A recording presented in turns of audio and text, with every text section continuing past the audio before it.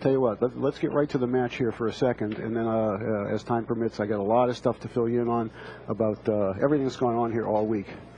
This is the last match of the night. It's actually a bonus for all you viewers who just finished watching the One Pocket event.